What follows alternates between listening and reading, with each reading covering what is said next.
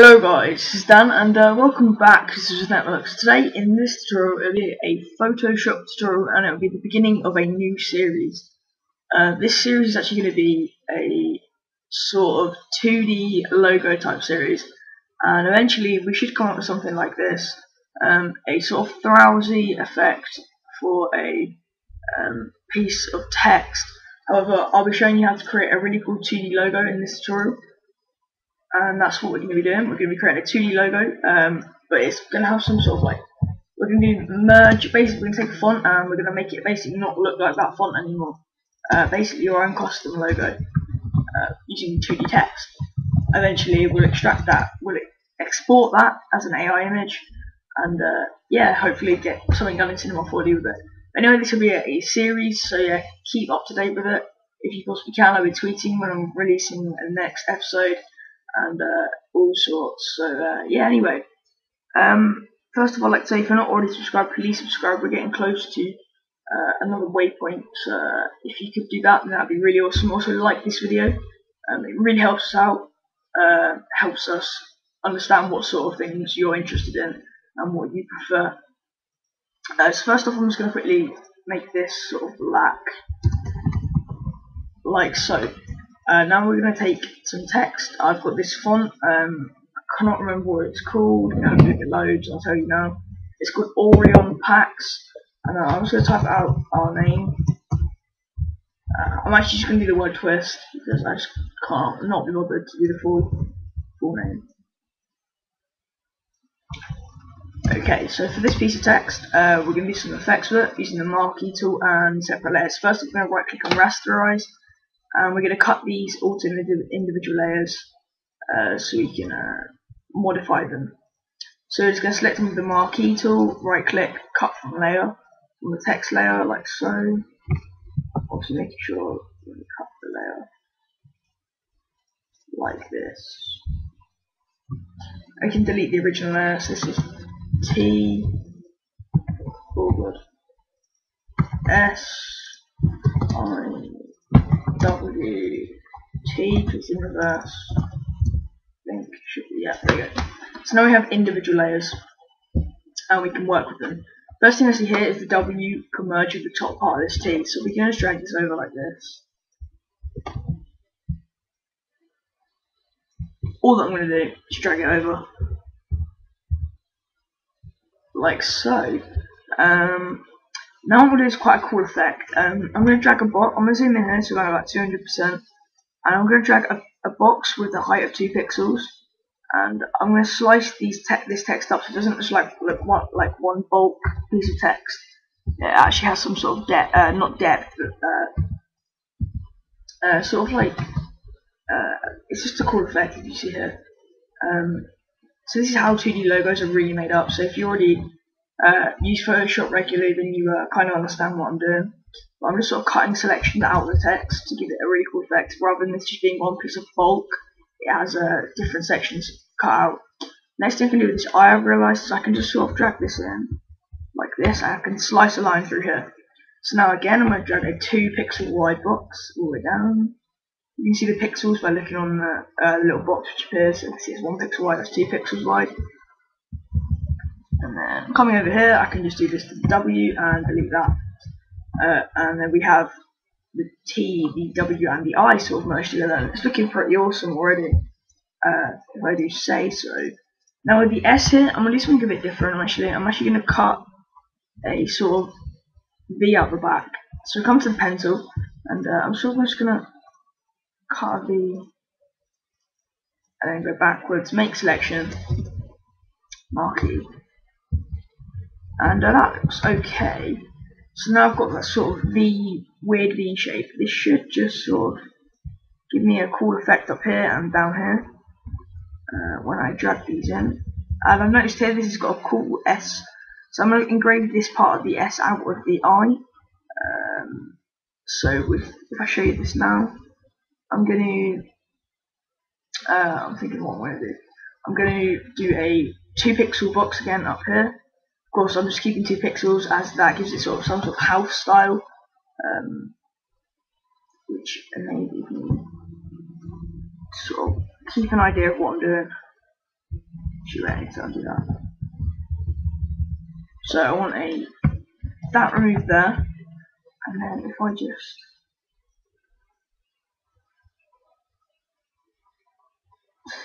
actually, I'm just going to do a entire chunk out of this. So I'm just going to do this and this. Just remove it all. So that removes it all pretty much, and gives it quite a cool effect. That looks okay. I'm kind of happy with that. So that's going okay. So the last piece we have is the T. And now for this, I definitely know what I'm going to do. I'm going to bring this quite close, and then I'm going to cut the S bit out the top here, as well as taking a 2 pixel chunk out of this bit here as well. So 2 pixels to keep my house style.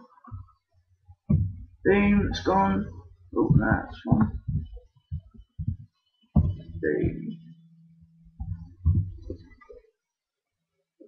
I'm just going to take this out of the S here because it's got some weird line. There we are.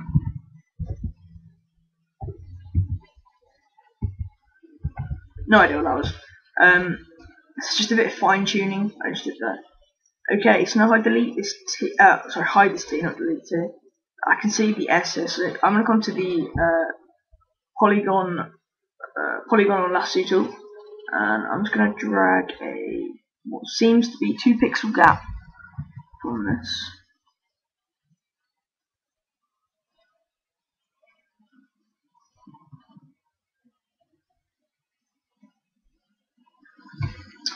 That looks to me like a 2 pixel gap. Not completely sure.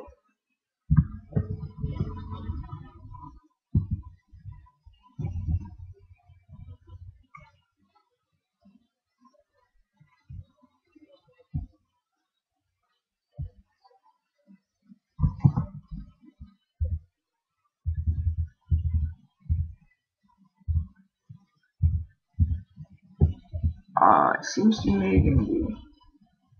So I have to quickly erase this because I accidentally selected a layer wrong, but just quickly. So there we are, that's that done. Zooming to 100%, you can see that's pretty much my 2D logo, as it were. So I can just quickly highlight all these by holding Control Shift and the top one from the bottom, and pressing Control E, and I get it merged. And then just quickly bring this up like so, and have that like this. However, I want to keep these as separate individual layers, so I'm just going to quickly undo that. And I'm just going to instead do this.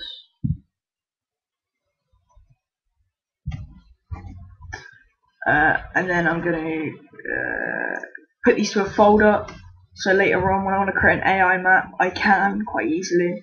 So I'm just going to do twist, like so. But then what I'm going to do is I'm going to turn the background off and click image, apply image, and this is basically going to apply the image of the twist. It's just twist only, so I hide that. I've got the twist still, and this is just a separate layout, basically a merge layout. And this we're going to quickly apply a layer style. So if you want, this could just be your 2D logo, literally just from this alone, because they turn out pretty well. So just a distance of 1 on the drop shadow, size 2, turn this to normal, 75%. You then can do a gradient overlay if you want, and just set this to about 20 by 20%. I'm just going to bring this up a bit, like so. Then we do an inner glow or inner shadow. I'm just going to do inner shadow. Or make this white overlay, and use global light off.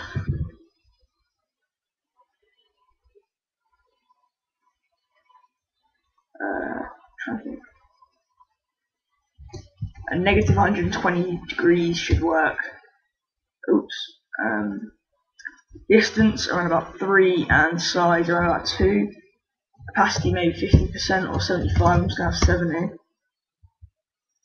And you can, if you want to, apply a stroke. However, I don't want to because it fills in my gaps. You also could do it in bevel and emboss, or a pattern overlay with a soft light overlay, or normal even. Okay. and then actually 5, that's right.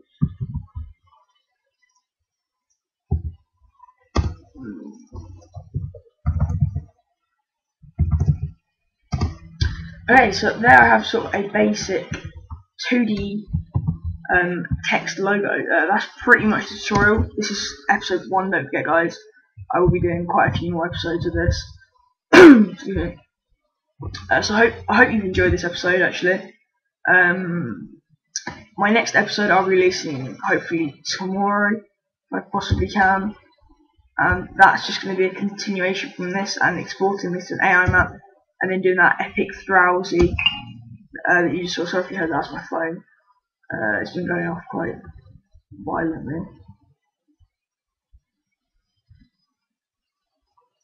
Now what I'm doing now, so.